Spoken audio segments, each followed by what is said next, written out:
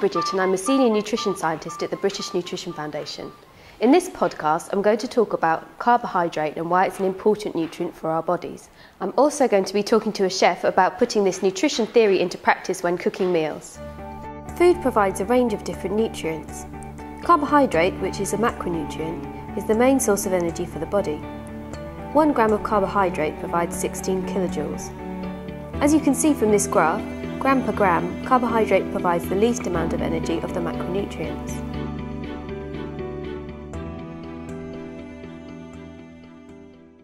There are 2 main types of carbohydrate in the diet that provide energy: starch and sugars. We can find carbohydrate as starch in foods such as bread, rice, potatoes, pasta, cereals and cereal products, and starchy vegetables such as yams or cassava. The UK's healthy eating model, the Eat Well plate, recommends that about a third of our diet should be made up of foods high in starchy carbohydrate and smaller amounts of foods and drinks high in sugar.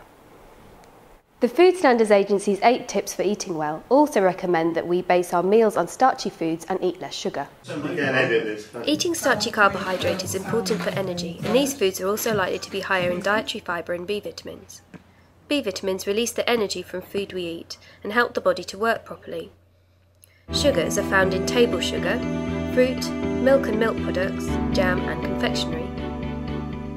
Having sugary foods frequently in between meals can increase your risk of dental caries. Just having sugar-containing foods and drinks at meal times can help you to consume sugar less often and can also reduce your risk of dental caries. Also, regular toothbrushing and the use of dental floss will reduce the risk of dental caries too. So Nabil, when you're thinking about planning a meal, where do you begin? Well, Bridget, the best place to start is to create a starchy food and create a meal around it, isn't it? Well, for today I have 4 examples of how to include starchy food. Porridge is a great warm and winter breakfast, and whole oats with fresh fruit and yogurts make a great start to a summer day. Well, if the porridges is not your things, then we could try a hash brown in the morning for a weekend treat. Often they are deep fried, but the healthier options is to bake them in the oven. You can just peel and grate 2 medium-sized potatoes and using 1 beaten egg, add in herbs and spices for flavor.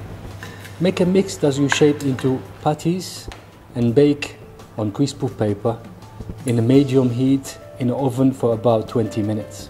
Yes, for a healthy breakfast you could try to having these with poached eggs and baked beans. This is a great idea because it gives you a tasty addition to a cooked breakfast without adding too much extra fat.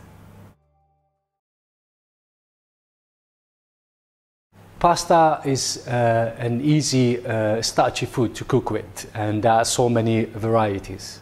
I've got some in different shapes and colors. These have had vegetables added to create the color and subtle flavor change. I start with my starchy food, then I added some vegetables and spices to create great flavors.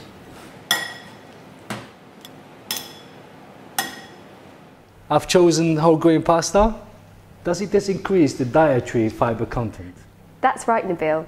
Whole grain foods usually contain more dietary fibre than white or refined starchy foods. Dietary fibre is very important to keep our gut healthy and to reduce the risk of constipation.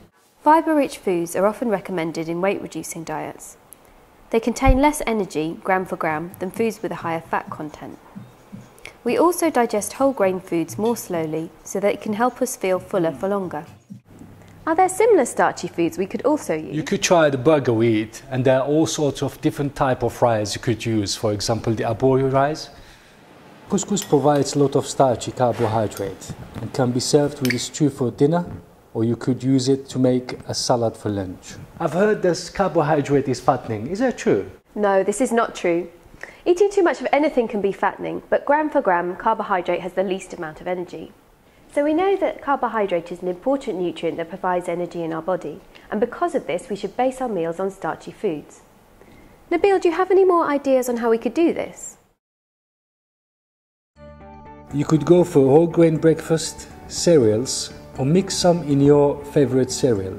Opt for naan bread or chapatis and boiled or steamed rice with curry. Make mashed potato creamy with a bit of milk instead of butter, and add beans or lentils to the casserole, stew, and carrots.